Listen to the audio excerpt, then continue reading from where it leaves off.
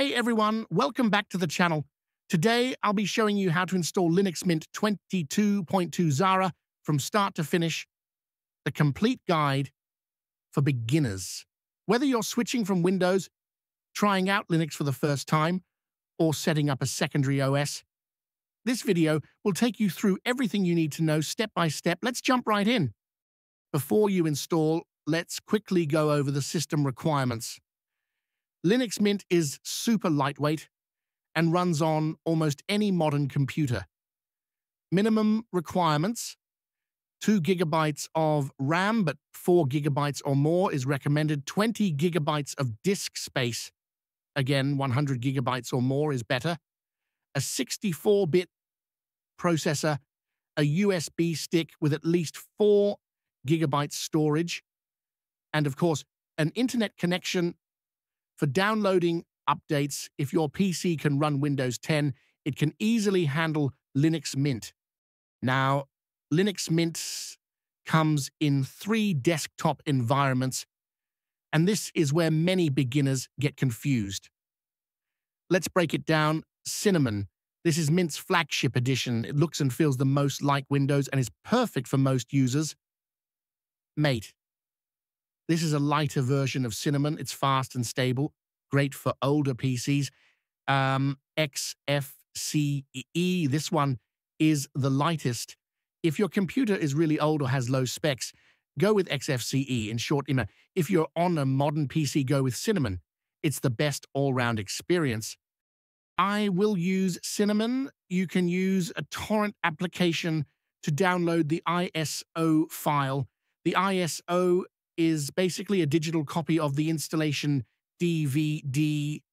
Next, we need to make a bootable USB. For that, we'll use Rufus, a free Windows tool. Go to rufus.ie.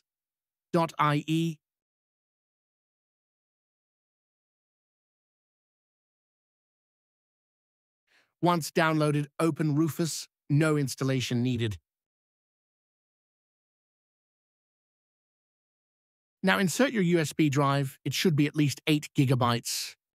Rufus will automatically detect your USB drive. Click Select and browse for your Linux Mint ISO. Choose your partition scheme, GPT or MBR, depending on your system. MBR, use this if your computer uses legacy BIOS, that is if your computer is old. GPT, use this if your system uses UEFI, which most modern computers do. Leave everything else default. Click Start and let Rufus create the bootable USB. This process usually takes about 5 to 10 minutes. Once Rufus is done, restart your computer and enter the boot menu. Depending on your computer brand, you can press one of these keys. Dell, F12, HP, Escape, or F9. Lenovo, F12 or F8. Asus, F8. Select your USB drive and press Enter. You'll then boot into the Linux Mint Live environment.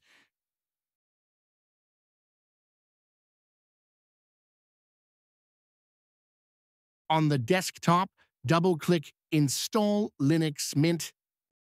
Choose your language and keyboard layout.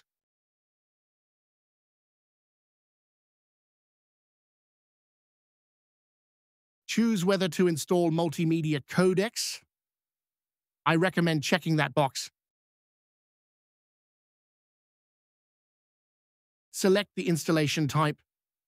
If you want to dual boot with Windows, select Install alongside Windows and Mint will handle the partitioning for you. If you want to erase your entire disk and install Linux Mint, choose Erase Disk and install Linux Mint. That is what I want to do since I want to replace Windows 10 with Linux Mint. Mint will create 2 partitions. One is the boot partition. The other is where everything else will be installed.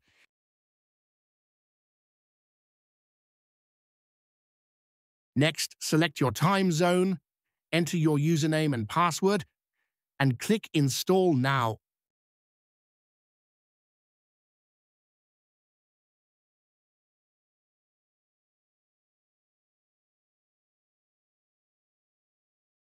The installation will begin. It usually takes around 10 to 15 minutes.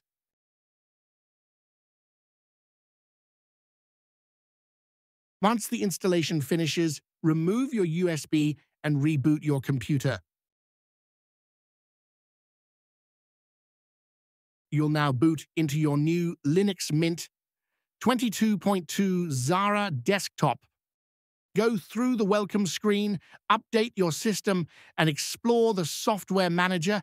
You're now ready to use Mint as your daily driver, and that's it. Your Linux Mint 22.2 installation is complete.